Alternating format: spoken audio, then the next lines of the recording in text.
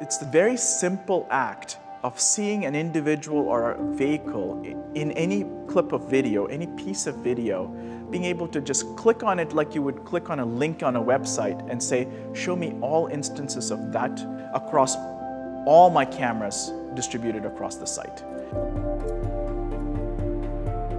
What excites me is that we're now introducing a true search engine for video. Appearance Search is the first and the foundational step to enable true video content-based search. It makes the act of finding the information that you need incredibly quick. And that really changes the nature of what video surveillance is going to be used for.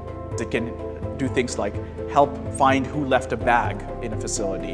It can help find specific individuals who might be lost or missing. It can find vehicles that were perhaps seen entering a facility. Now you want to know where it is. Those are all valid uses of this technology. Appearance search reduces dramatically the amount of resources, the amount of time that's required to investigate, and by that very nature, you don't have to just resort to looking at recorded video after the fact. You can actually be proactive. And I think that is how appearance search and search analytics in general is going to revolutionize video surveillance.